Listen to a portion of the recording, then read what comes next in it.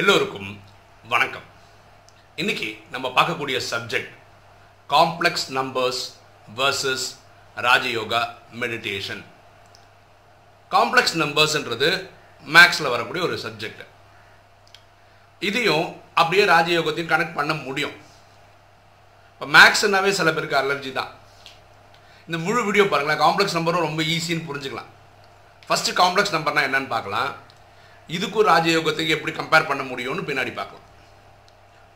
பாருங்களேன், ஒரு நம்பர் 4ன்னு இருக்குது. இதோடைய ஸ்கொயர் எப்படி கண்டுபிடிக்கிறது? ஸ்கொயர்னா அதே நம்பரை இனி ஒரு வாட்டி மல்டிப்ளை பண்ணணும், அதான் ஸ்கொயர். இப்போ 4ன்ற நம்பரோட ஸ்கொயர் என்ன? 4 × 4 16, 16. இப்போ ஸ்கொயர் ரூட்னா என்ன? இப்போ 16ஓட ஸ்கொயர் ரூட்டுன்றது என்னன்னா ப்ளஸ் ஆர் மைனஸ் 4. ஸ்கொயர்னா 4 × 4 16 வந்துச்சு. 16 ஸ்கொயர் ரூட் பண்ணால் இது பழைய நம்பர் 4 வந்துடும். ஏன் இது ப்ளஸ் ஆர் மைனஸ் 4ன்னு சொல்கிறோன்னா ரெண்டு ஆன்சர் இருக்குது. +4 × +4 16 தான், -4 × -4 16 தான். ஸோ ஸ்கொயர் ரூட் கண்டுபிடிக்க ரெண்டு நம்பர் கிடைக்கும், ப்ளஸ் ஆர் மைனஸ்னு ரெண்டு நம்பர் கிடைக்கும். இங்கே எங்கே காம்ப்ளெக்ஸ் நம்பர் வந்தது நீங்கள் கேட்கலாம். காம்ப்ளெக்ஸ் நம்பர் எப்போ வரும்னா ஸ்கொயர் ரூட் ஆஃப் -16 பண்ணுறோன்னு வச்சுக்கோங்களேன். ஒரு மைனஸ் நம்பருக்கு நீங்கள் ஸ்கொயர் ரூட் கண்டுபிடிக்க முடியாது, ஓகேவா? ஆனால் 16க்கு ஸ்கொயர் ரூட் கண்டுபிடிக்க முடியாது. நம்ம ப்ளஸ் ஆர் மைனஸ் 4ன்னு சொல்லிட்டோம். அப்போ இந்த -16க்கு ஸ்கொயர் ரூட் கண்டுபிடிக்கும் போது நம்ம என்ன பண்ணுறோன்னா square root of -1 × square root of 16 கண்டுபிடிக்கிறோம். இப்படி பிரிக்கலாம்ல, -1ன்னு போட்டுட்டு அது பண்ணிக்கலாம் இல்லையா? இந்த மைனஸ் நம்பருக்கே ஸ்கொயர் ரூட் கண்டுபிடிக்க முடியாதனால நம்ம என்ன பண்ணியிருக்கோம்னா அதை வந்து இமேஜினரின்னு சொல்கிறோம், இல்லாத ஒரு நம்பர்னு சொல்கிறோம். அதை ஐன்ற ஆல்ஃபபெட் இருக்குல்ல இங்கிலீஷில், அதை வச்சு நம்ம குறிக்கிறோம்.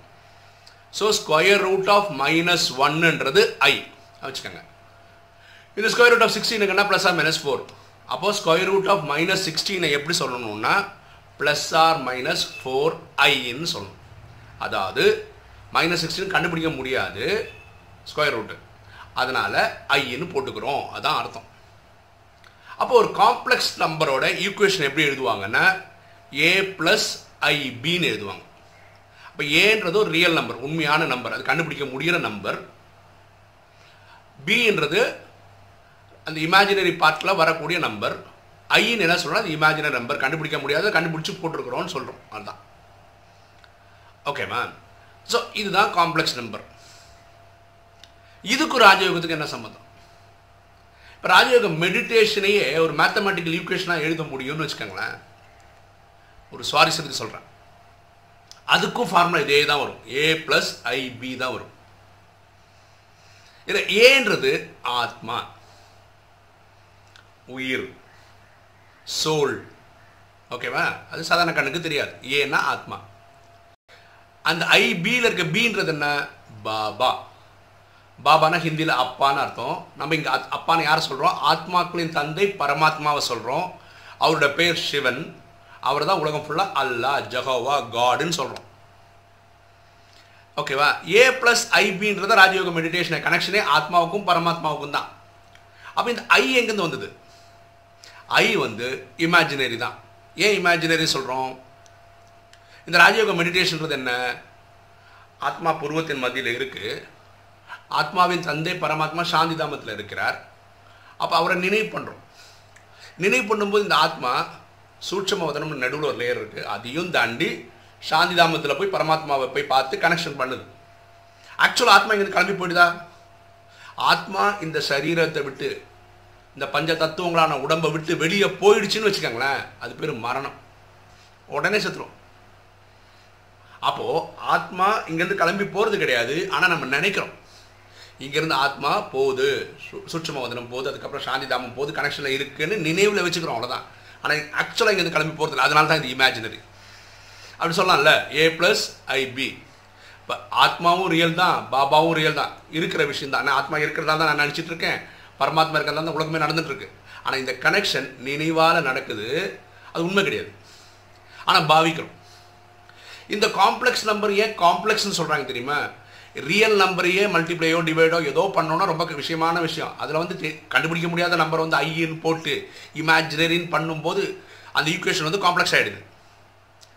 இந்த ராஜயோக மெடிடேஷன் ஒரு லெவலுக்கு மேலே காம்ப்ளெக்ஸ் தான். ஏன்? இந்த இமேஜினரின்னு சொல்கிறோம் இல்லையா, கனெக்ஷனே இமேஜினரி தான். அப்போ இங்கேருந்து பரமாத்மா நினைவு பண்ணிக்கிட்டே இருக்கும்போது அப்படியே நீங்கள் கனவு உலகத்துக்கு போயிடக்கூடாது, விழிப்போட பண்ணணும். ஆனால் நினைவுன்றதே கனவு தான், கற்பனை தான். ஏன்னா இங்கேருந்து ஆத்மா அங்கே போகுது, சாந்தி தாமத்தில் போகுது, அங்கே பரமாத்மா நினைவு பண்ணிட்டு இருக்குன்னு நினைக்கிறது கற்பனை தான். ஆனால் கற்பனை உலகத்துக்கு போகக்கூடாது, விழிச்சிருக்கணும். இந்த நினைவு பண்ணும்போது என்னென்னா உங்களுக்கு தெரியும், ஒரு நிமிஷத்துக்கு இத்தனை தாட்ஸ் கிரியேட் ஆகுதுன்னு தெரியும். நல்லது கெட்டது தேவையில்லாது தேவையானது இது மாதிரி எண்ணங்கள் உற்பத்தி ஆகுதுன்னு தெரியும். அப்போ எண்ணங்களோட இது குறையும் போது, பிரெயினோட டாஸ்க்கு குறையும் போது என்ன ஆகும்னா, பிரெயினுக்கு வந்து என்னென்னா number of thoughts per minute குறையும் போது அது என்ன நினைக்கும், ஓஹோ தூங்கணும் போல தூக்கத்து போயிடும். அப்போ இந்த மெடிடேஷன் பண்ணும்போது எண்ணங்களை ஒருநிலைப்படுத்துகிறோம். நம்ம உண்டு பரமாத்மா உண்டு, நம்ம உண்டு பரமாத்மா உண்டு. அப்போ எண்ணம் ஒரே ஒரு எண்ணம் தான், பரமாத்மா தான்.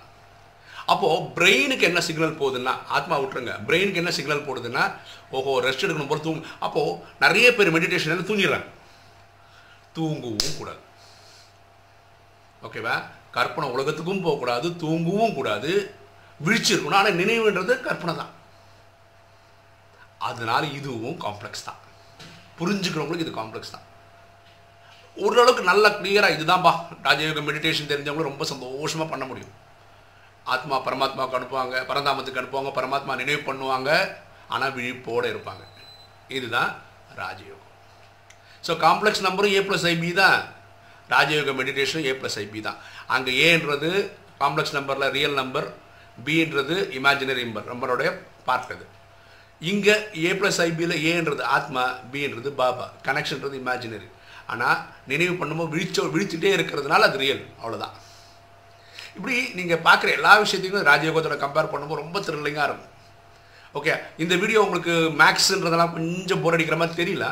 ஆனால் இந்த வீடியோ பார்க்கும்போதே உங்களுக்கு காம்ப்ளெக்ஸ் நம்பர்னா என்னன்னு புரிஞ்சிருக்கும். ஓகே, இன்றைக்கி வீடியோ நீங்கள் என்ஜாய் பண்ணியிருப்பீங்கன்னு நினைக்கிறேன். பிடிச்சவங்க லைக் பண்ணுங்கள், சப்ஸ்கிரைப் பண்ணுங்கள், ஃப்ரெண்ட்ஸுக்கு சொல்லுங்கள், ஷேர் பண்ணுங்கள், கமெண்ட்ஸ் போடுங்கள். தேங்க்யூ.